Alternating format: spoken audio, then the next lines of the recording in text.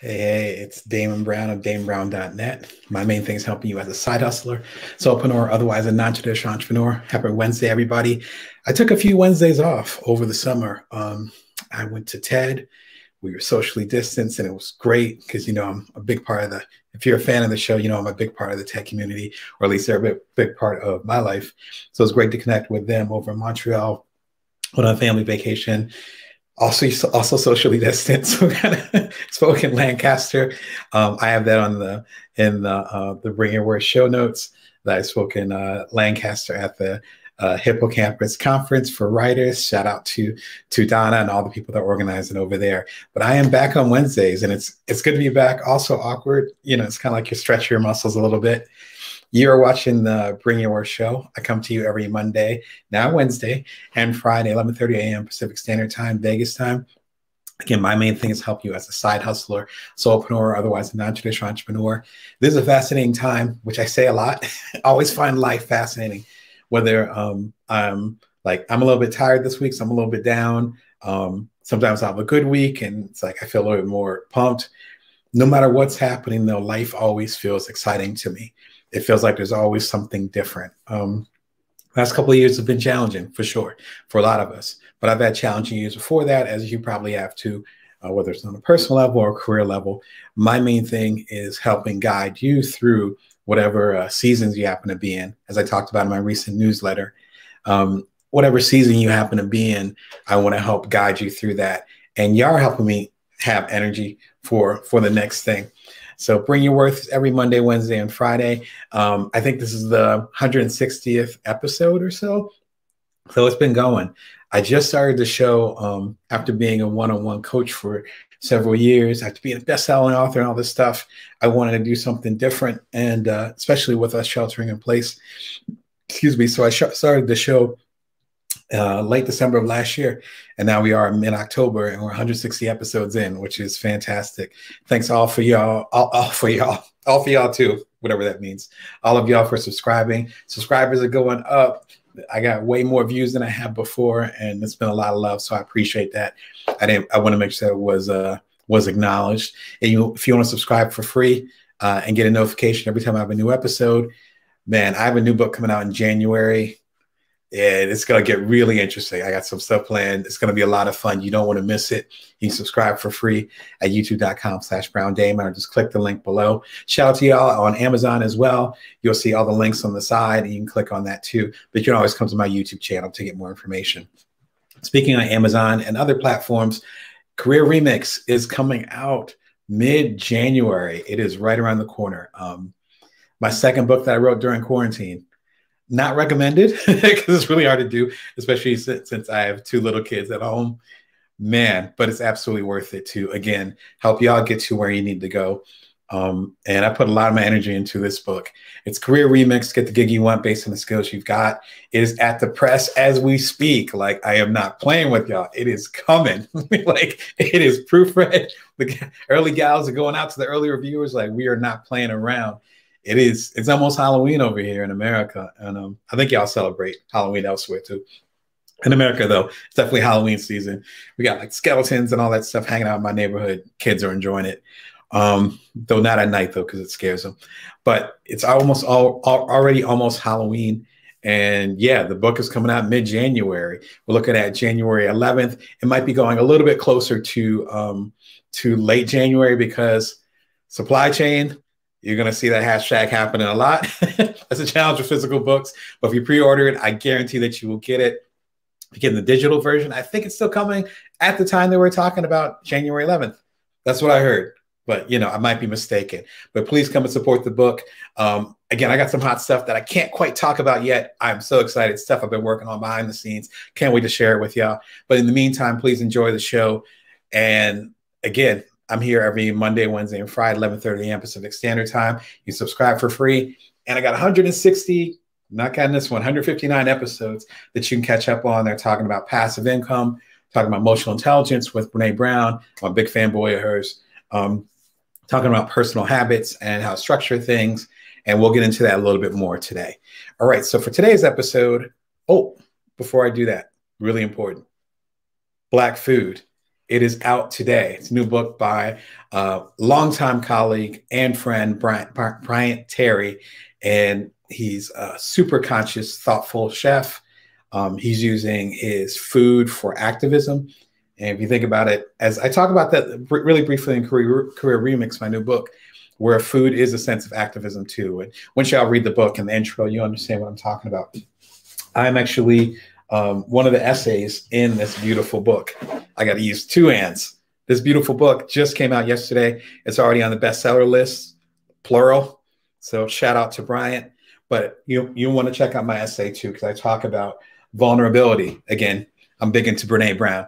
This is my my insight and my take on the message of emotional intelligence, particularly how it applies to African American men, which, I'm an expert at that since I am one. So it's fairly easy for me to talk about it. I think y'all will enjoy it. It really talks about not only the recipes and gorgeous stuff from Michael Twitty, who's now famous from the series High and the Hog, who I know back from TED, to the leader, and I forget her name right now, of the NAP ministry, who talks about resting. If y'all know my work, I think naps are mentioned in almost every single book that I've written in the past 5-6 years, every single business book for sure.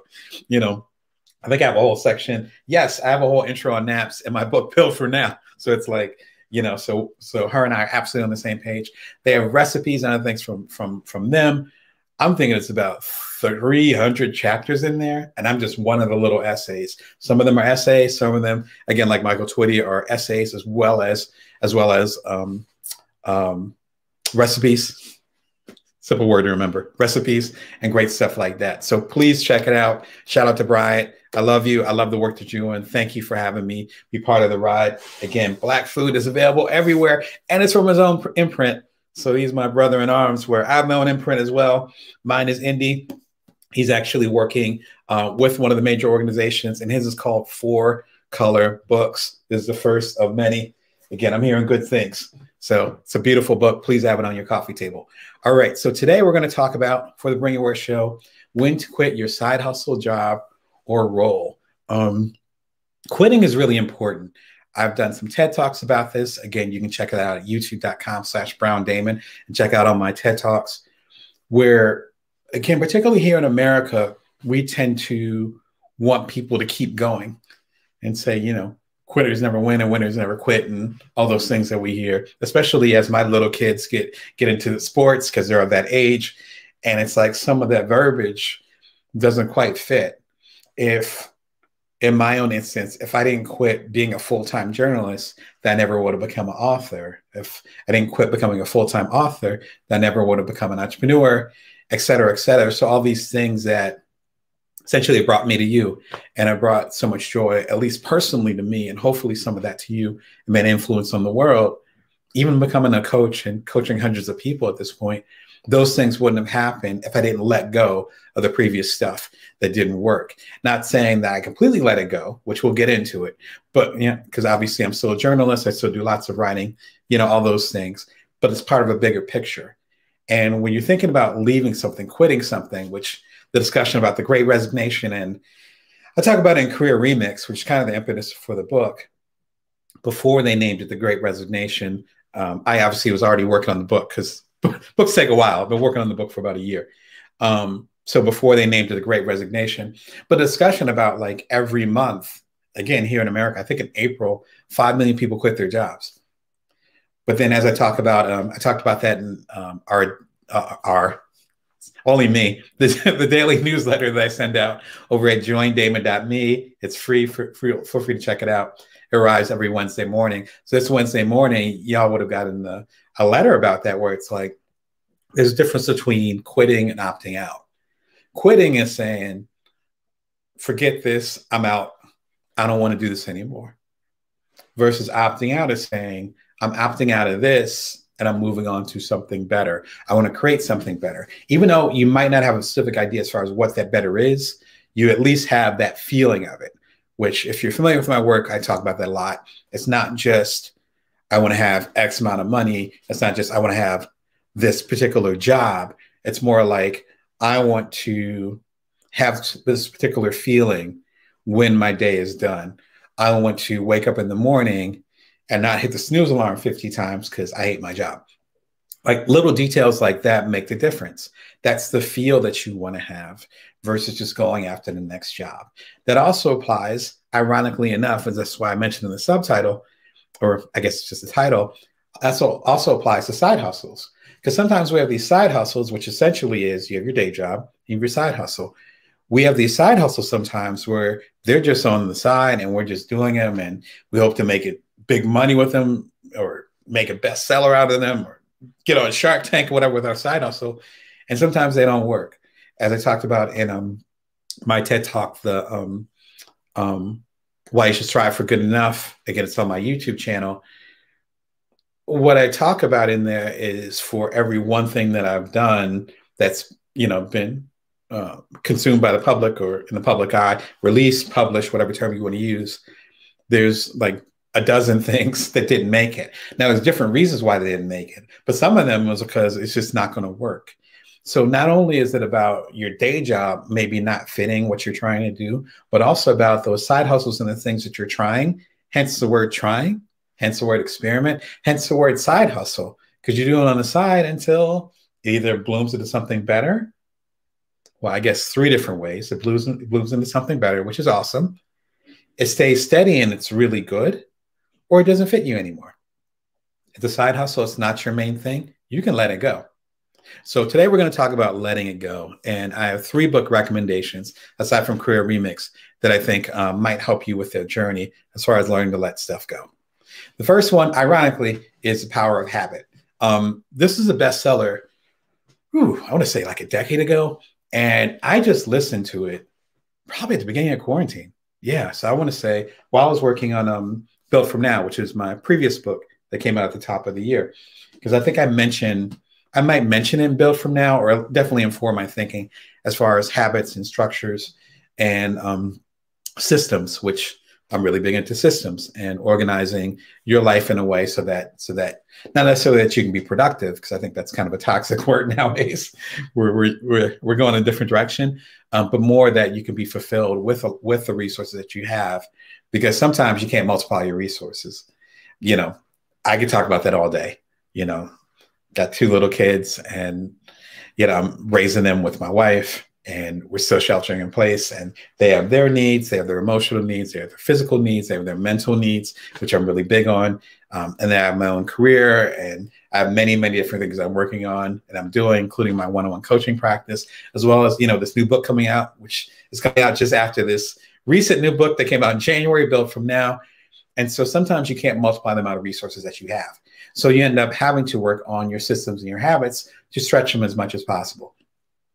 This book is really important. Number one, it's an excellent book as far as how habits are created, but it's also an important book as far as how habits are broken. Who talked about that? Quite a few folks have talked about this. I'm thinking of the book Upstream by Dan Heath. I love that book. It was actually one of my favorite books that I read this year. I think it came out like a year and a half ago. Fantastic book. I mentioned it a few times in Career Remix, where he talks about systems, patterns, and habits. Another great book about that would be A World Without Email. If you go to my YouTube channel, youtube.com/BrownDamon, or if you're watching on the YouTube channel, you can go ahead and do a quick search for, oh man, I'm blanking on his name. You can tell I need my coffee right now.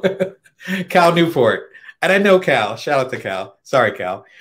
He did an excellent book called Deep Work, which is how I got into him. And then when he came out with a new book, A World Without Email, around the time that Built From Now came out at the top of the year, I reached out to him immediately. I'm like, okay, we got to talk this time. You got a new book out, because he definitely doesn't do that many interviews, just because he's off of social media and he tends to be more focused on deep work. So to have a half an hour with him where I interviewed him was a treat. I mentioned some of the interview in Career Remix, but if you want to hear the whole interview, just look up Cal Newport on my channel, again, at youtube.com/BrownDamon. And if I get a chance, I'll throw the link below in the replay of this YouTube. Anyway, he talks about people are being focused on email, but email is more about habit. At least that's how I interpret it, where it's like, I wake up in the morning, I check my email. I don't think about what I'm going to do next I automatically I become, what's the word I'm looking for? I become reactive as opposed to proactive. You get into these habits. I need to get other people's input before I think for myself, which essentially in some ways is what email has become.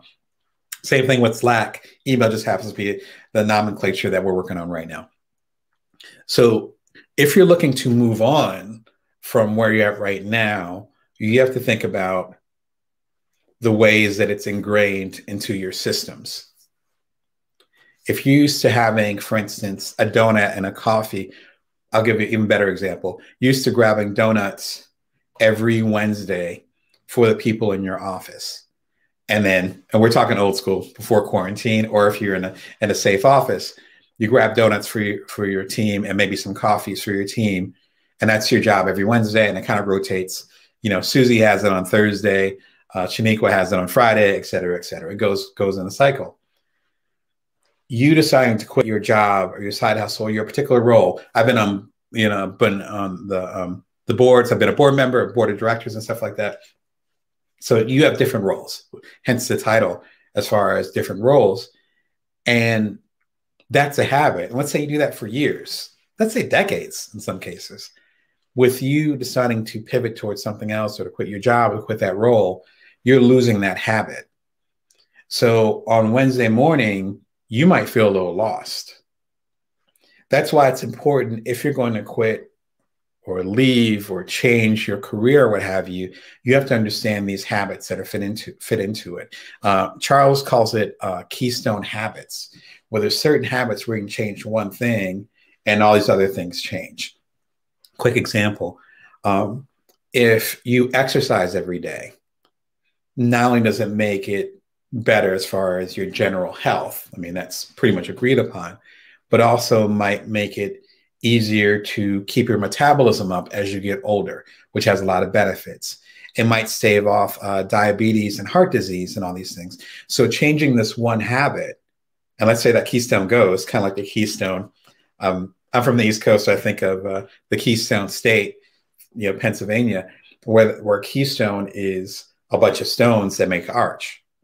And the keystone is actually in the middle. You remove that stone, everything falls. But that stone is somehow keeping it all together. It's amazing, amazing physics to see. If you remove that keystone habit, then everything else falls apart.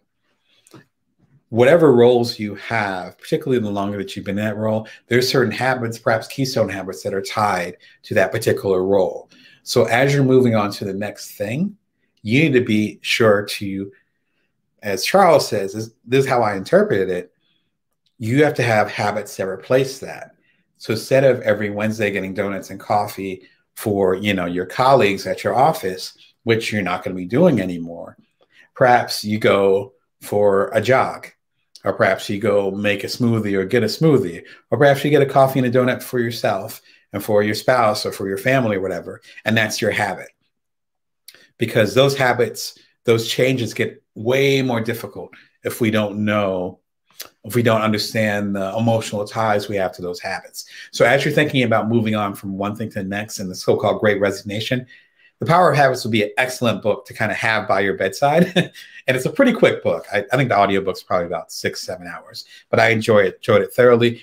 I think he's a New York Times writer, I think for Science, or at least he used to be. So it very much has that breezy journalism feel. I highly recommend it, particularly, as you look to do your next thing.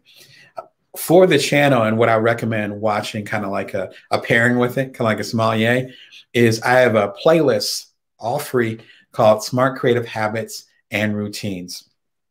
I'd say it's about a dozen different videos from the past year, because we're approaching a year now with the show. And they're all talking about what I'm talking about right here: habits, routines, systems, and all those things. Go ahead and dive in. Have a good time. I think each video ends up being about 10 minutes long. Some of them a lot shorter, some of them a little bit longer, but it all has the feel. You don't have to watch all of them, but they're all collected for you for that distinct purpose. So hopefully you enjoy that good stuff.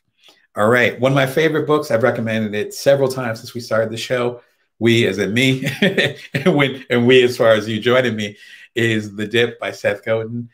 big Seth Godin fan. That's become clear in my books. And even with some of the work that I do, I got a chance to work with him about a year ago through the marketing seminar. So shout out to Seth, and I always appreciate your wisdom.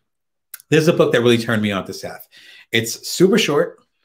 I got into the audiobook around the time that my wife and I's first child was born. And I was doing my first startup. She went back to work. And so I had a 4-month-old and a very new startup called So Quotable. And I had no idea what the hell I was doing. And this audiobook really helped me make the decision of, I obviously wasn't going to let my son go. But if I was something where I could, where if it was possible for me to be an author, be a journalist, be a first-time solo founder, because I became, shortly after I started, I became a solo founder, which I was not expecting, and be the primary caretaker of my wife and I's first kid, who, again, was like 4 or 5 months old at the time. And this is like a breakthrough audiobook as far as helping you make decisions as far as what to keep and what to let go. Also, as far as priorities, again, like I was saying, like there's no way that I was going to like neglect our kid, or neglect my kid. Like that wasn't going to happen. But all those other things, maybe it wasn't the time to do a startup. Maybe I need to put books to the side. Maybe it was other things I needed to quit and not even quit, but put down temporarily. And I think that's a really key distinction to say. There's a difference between saying, this line of work isn't working for me right now. I'm feeling burnt out. I'm feeling cranky about it. I'm going to take a break or put it down for a little while. One of my good friends said this recently, and you know who you are, where they were like, we made this decision, but that decision was made for like a year, let's say. So it wasn't like the decision was permanent. It wasn't going to be revisited for a little while. There's so much beauty. It was such a powerful statement where it's like, oh yeah, it's not like you're tabling the decision. You're making a decision now, and you revisit it at a set period of time. There's a level of peace that comes with that, because for that year, you're not worried about that decision. It's like let's not think about it right now. It's like let's make a decision for right now, and then we'll revisit it in a year. There's certain things during that period of time, the 2 years that I did my 2 startups, including Cuddler, to the sale of Cuddler when it got acquired right after my son's 2nd birthday. So again, it was like a 2-year process where I didn't write any books during that period of time. And I've been relatively prolific to that period of time, but books went to the wayside. I did a lot less writing because I was running a startup, particularly a second startup. It got really popular. Suddenly, I'm a co-founder of one of the most popular startups at the time as far as apps. So it's like, which is called Cuddler. I talk about that in the new book, Career Remix, as well as the older books.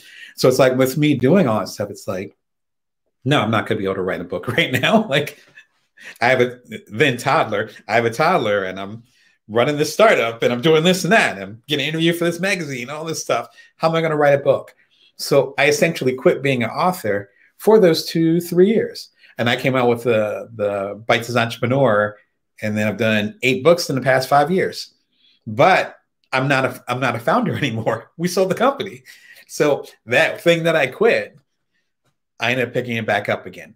The dip gets into that a bit, but more importantly, the judgment process as far as what your priorities are, which at the end of the day should be the main North Star compass, whatever nautical or a land-based term you want to use as far as finding your way. It's key. I listen to it regularly. The audiobook is excellent, but I love Seth's storytelling, so it works really well. It's an hour and a half. Again, I listened to it when I was when shortly after our baby was born. So I did not have a lot of time.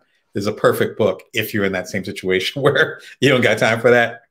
There's a good book for that. Another one I'd recommend as far as videos, a good pairing would be When Should I Quit Something? This is also, just by coincidence, extremely short. I think it's one of my shortest episodes. I want to say it's like 6-7 minutes long. And I talk about 3 different people. I talk about Seth Godin and some of the principles in the dip. I talk about Jerry Seinfeld and him quitting Seinfeld, and the conversation I had with Oprah. And even, I think I talked briefly about Oprah's dynamics with that as far as quitting, because she essentially had to quit her daytime talk show to start their own network. but she couldn't have both. Again, it was like me being a founder and me being an author. Couldn't do both. So one had to get put down while the other one became a higher priority. That's okay. This video, again, it's like less than 7 minutes. I like the video a lot. I think it'll break down some of the concepts we're talking about. And if you want to get more insight into the dip, as well as see some real world applications of that I can't quite get into because I want to respect the length of this show, go and check it out. I think you'd appreciate it. Last one I recommend is from another colleague of mine, Side Hustle by Chris Gillival. Shout out to Chris. Hope you're doing well. This book is fascinating just because I have been doing side hustles for a while, and I had never seen a book. How can I put it? I wish this book existed when I started doing side hustles. That's the best endorsement I can give, because he breaks it down into a science. And he actually has a podcast.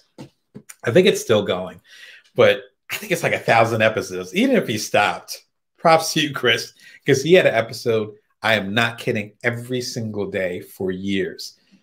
Side Hustle came out when my book, The Ultimate Bites Entrepreneur, came out, and that would have been 2017. And I remember visiting him when he had an event in Detroit, because I was living in the Midwest at the time, and went to support him there and bought it on the spot and got it signed and all that stuff. Man, I think he had the podcast going on for at least 3 years. Yeah, until he moved on to his next book. So we're talking like 1,000 episodes. So even if he stopped, be sure to check it out. Like, just literally called the Side Hustle Podcast. What I thought about it, I would add it to the links before we started. Anyway, Side Hustle is an excellent book. The reason why I think it works for me is because it employs the philosophies that Chris had talked about well before he did the book Side Hustle. He's similar to me, where he has a long line of books well before he got the books that he's most notable for, including like the $100 Startup and things like that. So again, he's been pretty prolific. But one of the things he talks about is that traditionally we create, we market or sell. Sorry, we create, we market, and then we sell. I create something in my basement, proverbial basement, create something in my basement. I market it or share it out with the public. And then I send it, ship it. Let's use that term. That's Silicon Valley term that I know better. And then I ship it. He recommends a different process. First, you sell it, as in market it. Then you create it, and then you ship it. And what happens is that you gauge and figure out if your audience wants it. And even to take a step further back, you gauge or figure out who your audience actually is, because you can't market it to everybody. As soon as someone says, my stuff is for everybody, what they're doing, the red flags on Twitter right now, big red flag. If you're saying my stuff is for everybody, then that means it's for nobody. It's I forget the term, but it's the wandering abstract. And I'm screwing up the term for it. So as opposed to being specific, you're being really abstract. When you're abstract, then the people that you would serve the most don't know it's for them. And the people that you're not trying to serve, not that you don't like them, but it's not for them, they might grab it anyway and be disappointed because they don't know it's not for them. So no one wins. So the more specific you are, the better you can be. This is just one of the gems that he talks about. He expands it quite a bit in the book, but I heard about it from other stuff that he's done. I actually talk about it very briefly in Career Remix as well, because again, I've loved his work. I don't know if I quote Side Hustle, but I think I quoted one of his interviews where he talks about that, and it's beautifully done. Anyway, Side Hustle, as you can tell, serious book. It's from idea to income in 27 days.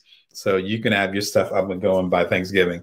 So, but I think the other part of it, which might even pertain even more to our subject today, is that it also talks about when to let a side hustle go, when it doesn't cut the mustard. And so as we get excited about starting new things, at least I do. I'm excited right now just talking to you and just having a new thing to talk about on the show.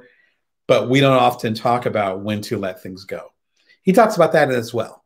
And it's not as sad as you might think. It's more like that gives room for the next thing that could actually change the world.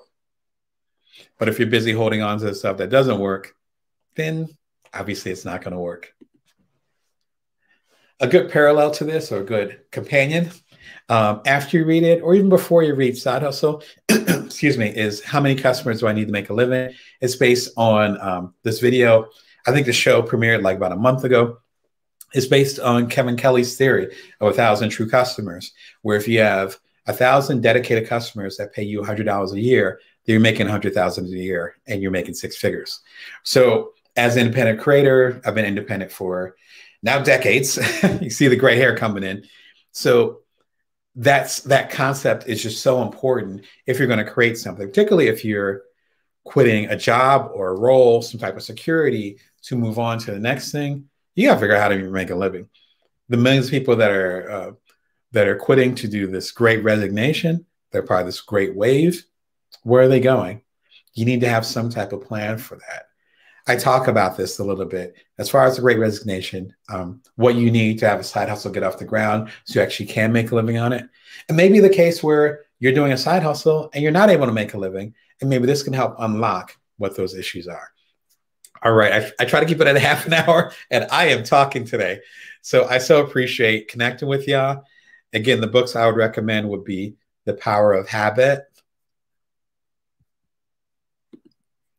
by Charles Duhigg, The Dip by Seth Godin, and Side Hustle by Chris Gullenbaugh. They're all doing great work. You can't go wrong with this. If you want companions or similar videos that kind of talk about the work in each of these books, be sure and scroll up or check out the links below, and you'll see the pairings for Watch Next. Again, my name is Damon Brown. This is the Bring Your Work Show. It comes to you every Monday, Wednesday, and Friday, 11:30 a.m. Pacific Standard Time, Vegas time. You can subscribe for free at youtube.com/BrownDamon, or just click the link if you're already watching on YouTube. I so appreciate your support.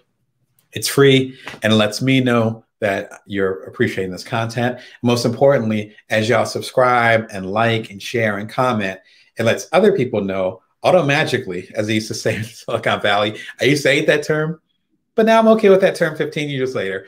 Automagically, it'll actually go and start to push it out to other folks who are like-minded and who actually could get insight from this as well. And of course, you can go ahead and share it.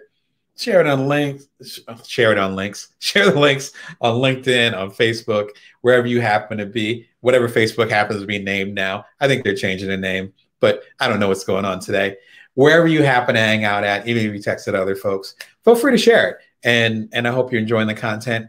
And again, my new book, Career Remix, Get to Get You Want Based on the Skills You've Got. It's coming out mid-January. You can learn more about it at mycareerremix.com. If you're on Amazon or any of the other major players, just click the link, pre-order it.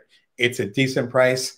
One of the things that someone wiser than me, definitely wiser than me because they were giving me serious wisdom, told me is that whatever you charge for something, give people at least 10x that. I'm doing that with Career Remix. So, go ahead and pre-order it. You're going to get your money's worth for sure. Again, it's a Bring Your Worth show. And remember, until next time, you can always build from now. You can always bring your worth. I meant the other way around. Have a wonderful day.